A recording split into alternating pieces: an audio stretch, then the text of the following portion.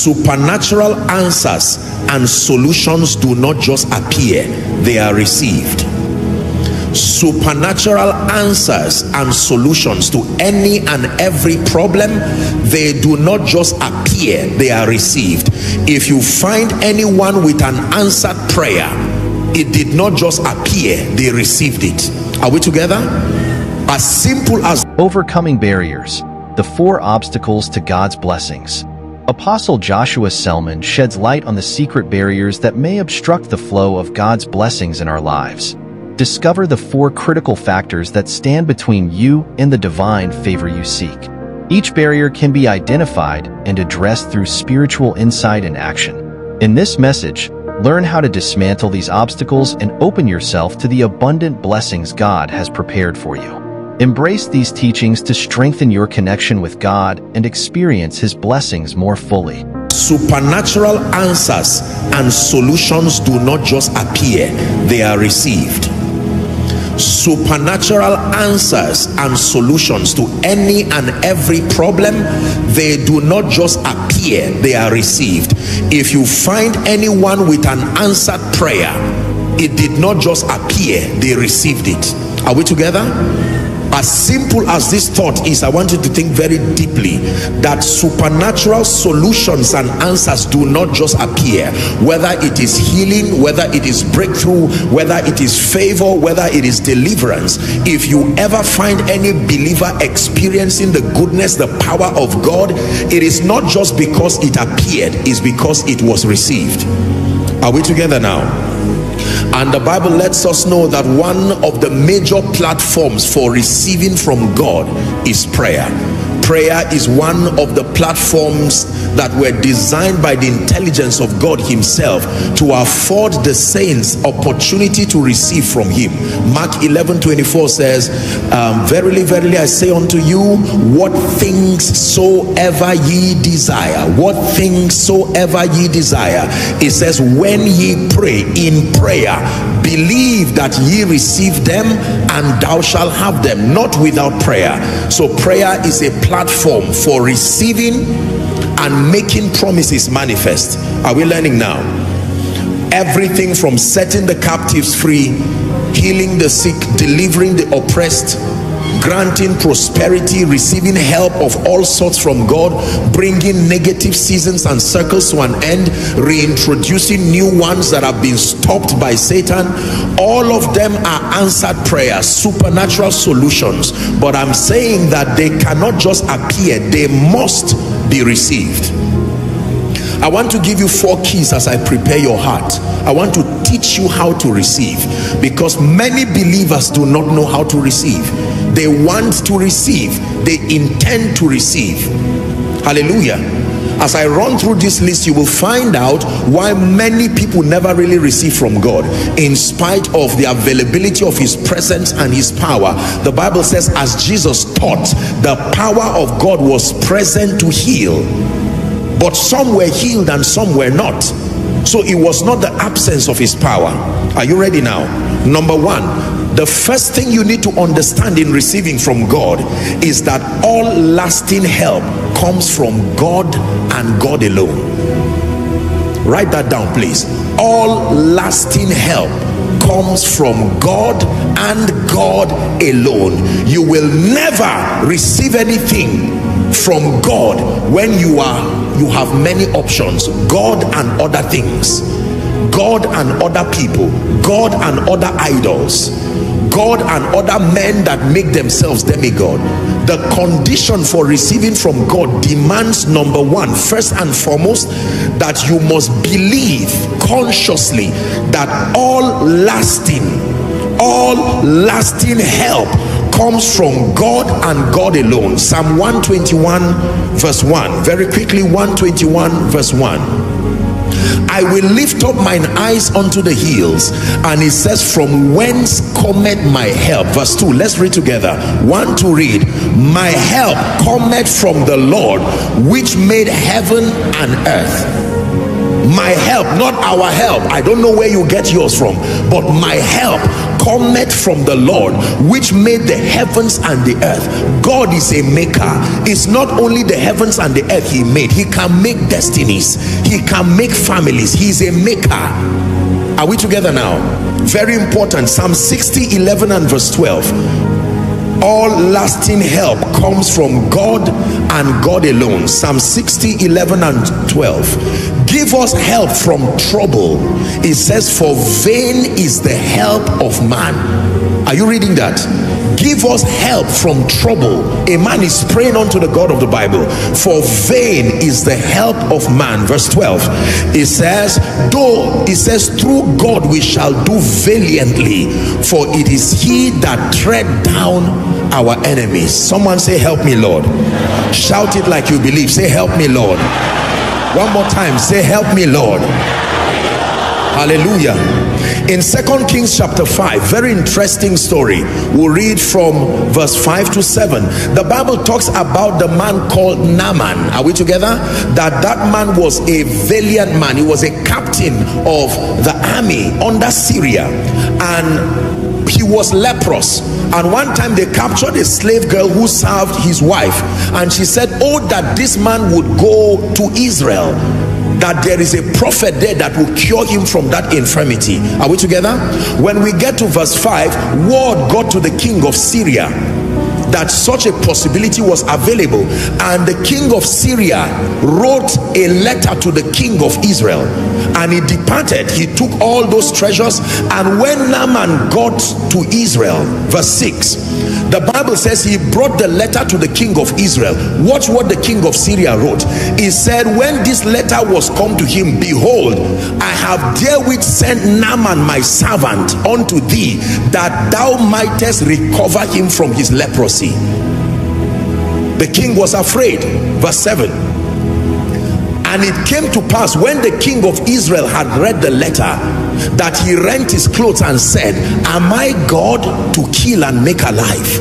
Am I God that this man doth send me to recover a man of his leprosy? So even though he was king, he acknowledged that there are things that only God can do. Are we together? The king sent a letter, make sure that Naaman returns back well, and he said this man is only using leprosy to cause another trouble again. Let me tell you the truth, there are things that men can do. They are not miracles. You don't clap for me for walking. It is natural to walk. It is human to walk. It's not supernatural when I cry. It is human to cry. But there are things only God can do. That looks like what God is doing tonight. Shout amen. Shout a louder believing amen. There are things men cannot do. There are things only God can do. Many of us are here tonight to encounter things only God can do. You left men at home, but you have come to God, because men are great, but they are very limited. Even if you are the king of Israel, when it has to do with the business of curing Naaman, only the God of heaven. I'm praying for you in the name of Jesus. What men have tried to do sincerely so and could not be done, today may the God of Israel, the real king of Zion, may he do it cheaply in your life. May he do it cheaply to your destiny, in the name of Jesus Christ. Psalm 127, 1 and 2. All lasting help comes from God and God alone. Read with me. 1, 2. Except the Lord build the house, they labor in vain that build it. Except the Lord watch or keep the city, the watchman waketh but in vain. Verse 2, it says, it is vain for you to rise up early and to sleep late, only to eat the bread of sorrow, for so he giveth his beloved sleep. You want to receive from God tonight? Look beyond Joshua Selman. You want to receive from God tonight? Look beyond Koinonia. We are vessels, but he is the God of heaven. They looked unto him, and the Bible says their faces were lightened. There is no disappointment when you look unto him. Is someone hearing? You heard the testimonies. It looks like it is men producing the testimonies, but every man knows that you are incapacitated. If you ever have the power to extend the possibilities of God, it is because God by mercy has granted you that grace. Are we learning? Number two, the second thing you must know if you want to receive from God is that God is a loving Father and a giver who desires the well-being and the joy of his children. A long statement, but I will repeat it. You need to get this. In addition to knowing that all help comes from God, you must be conscious of the fatherhood of God, that God is a loving Father and he's also a giver. I told you that the hallmark of fatherhood is not bearing children. According to scripture, the hallmark of fatherhood is the ease to give. If you, being evil, know how to give good gifts to your children, how much more your heavenly Father, are we together, will give the Holy Spirit. And Mark chapter 7 and verse 11 says, give good things, good things, good things. God is a loving Father and a giver who desires the well-being and the joy of his children. So don't ask tonight, does God want to heal me? It's an insult on the fatherhood of God. Don't ask if God wants me to rise. Don't ask if God is happy that I am poor. Are we together now? Everything that is inconsistent with the character of true fatherhood, you must contend that it changes in your life. God is a good God. God is a loving Father. He is also a giver. Romans chapter 8 and verse 32. I like this. Romans 8:32. The fatherhood of God. Romans 8:32. Media, help us please. Romans chapter 8 and 32. He that spared not his own son, but delivered him up for us all, he says, how shall he not with him also give us freely? How many things?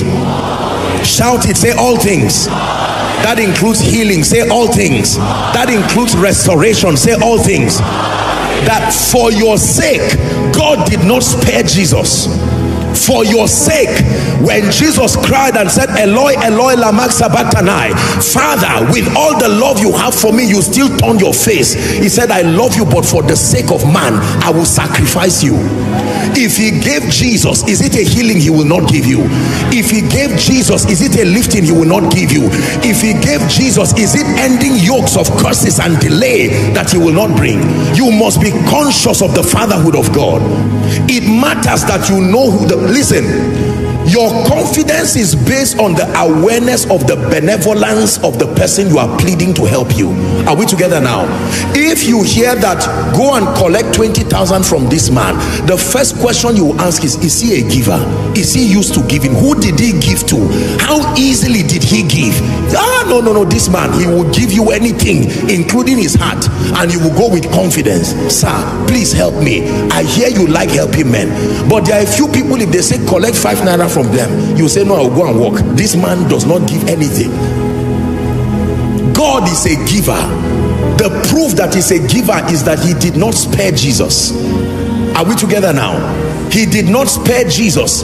He would have given one angel or given whatever. He said, Jesus, you are my son, you are God, but because of the love I have for man, you would die. And not even the tears of Jesus changed his mind. That's how determined he is. I'm praying for you. You will experience the fatherhood of God tonight. Listen, let faith rise in your spirit, because some of you, as you are listening to me now, you will check that pain and see that it's gone. God is a giver. Did you hear me? God is a giver. Whether you are inside, outside, all the overflows, connecting online, God is a good father and he's a giver. He's not a cruel person rejoicing that you are not able to pay rent. You are a father with 5 children. How does it give him glory that you are incapacitated? Everything that insults the fatherhood of God in the world of men must become your project tonight. Are we together? Yeah. By the privilege of God's grace, I have many people under my care that I take care of. I've taken care of them for years. I have the honor of contributing to communities. and I know how responsible I feel over those that I have the privilege to take care of. When they call me and say, Daddy, they've increased our school fees, I won't get angry at them. It's not their fault. If you have assumed the position of Abba, it comes with that responsibility. Are we together? There has never been anybody I recall under my care and fatherhood who maybe they increase my rent and they increase school fees, and I'll say you must be stupid. It's not the fault of the person. That's why he's the son and you are the father.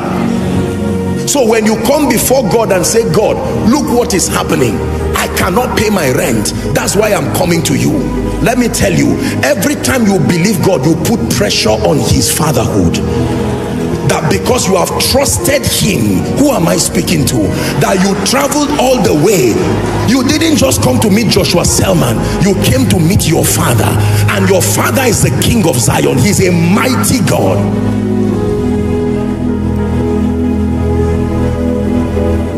Father.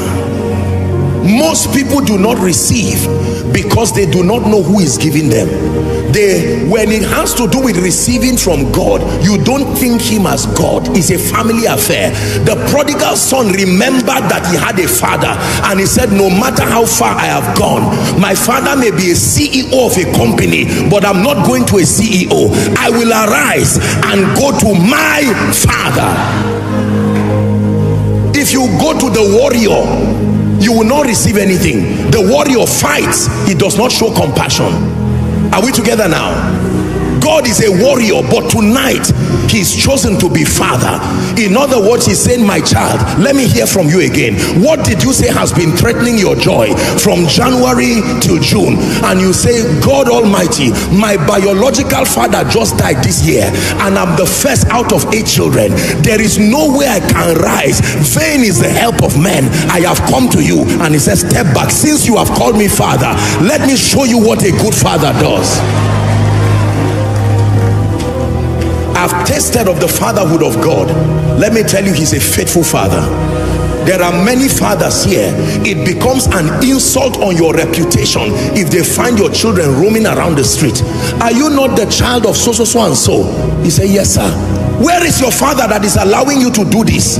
There are certain people, because of the status of their parents, the children never have to go through certain things again. Am I right on that? When others are queuing, the father can hold them because he owns the company. I've seen children, I've seen people come to look for a CEO, and they are waiting at the reception, and the child of that man will run and push them and open the door. No secretary, no PA. He did not come to see a CEO. He came to see father. Everybody's trying to behave himself to get the job. Let me conduct myself before I lose the job. And the boy comes, not disrespectful but confident, and he opens the door and says, Daddy, I'm hungry. And what they labor to prepare in the kitchen, he says, my son, sit down and eat. You want to receive from God? You must know that you are not receiving from one of those deities. God is not just a better deity than other demons. Christianity is the only faith practice where God relates to men as father. Every other faith practice demands obeisance and demands meeting God as a stranger. You are not even sure, you may die in the process. But he's chosen to draw us. He calls us sons. He calls us children. He doesn't just call us citizens or members. It is true that he is king. It is true that he is warrior, but he is father. Someone say father. That is a name that is a very expensive name. We live in a world where people assume that name. That name comes with enormous responsibility.